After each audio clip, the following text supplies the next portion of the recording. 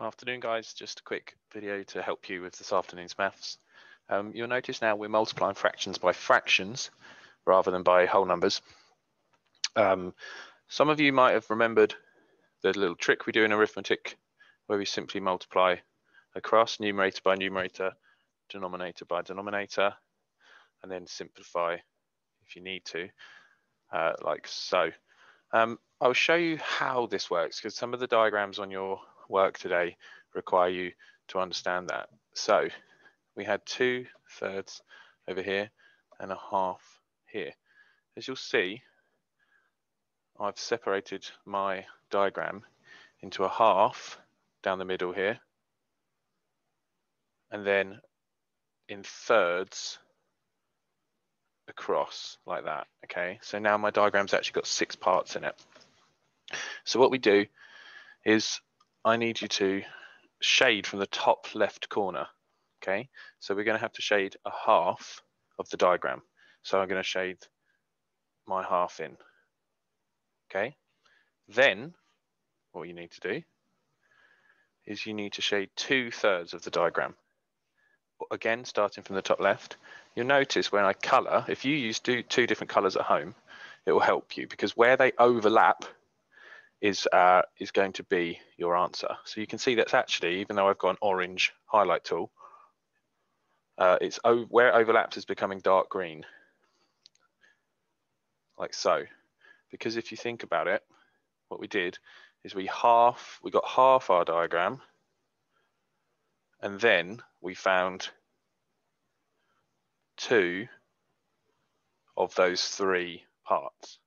So if you look at what amount that dark green is, there's 2 of them.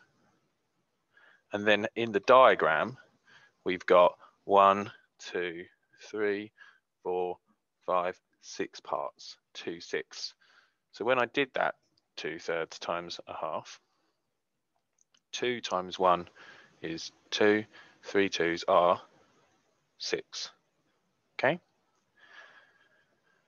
So these are a couple of questions from your work later on.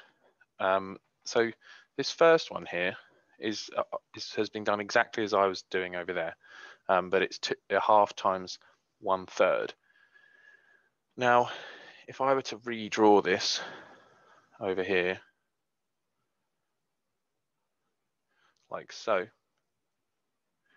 you'll see that if I had shaded a half of my diagram like that, and then I'd shaded a third this way, can you see that this area here is the bit where it overlaps?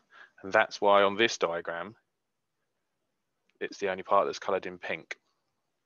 So when we do our multiplication, just to check, 1 times 1 is 1, 2 times 3 is 6.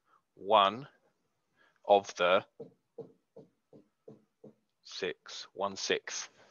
Okay. So over here, this question was exactly the same as one I was showing you on the other side of the board. So I just didn't write it down. So again, just going to show you one last time. A half, shade half the diagram. 2/3, like so. This is the part that's overlapped. I've got 1, I've got 2 out of 6, which is the same as a third. Okay. So I'm just going to show you the formal approach to this. So again, we can just times across. 3 2s are 6, times across 15. You can simplify that. You can simplify that down. They are both in the 3 times tables, like so. Next one, 6 again. 7 4s are 28, etc. You need to do 27 on the top, 40 on the bottom. And again, if you need to, or if you can, then you would simplify down. I hope that helps.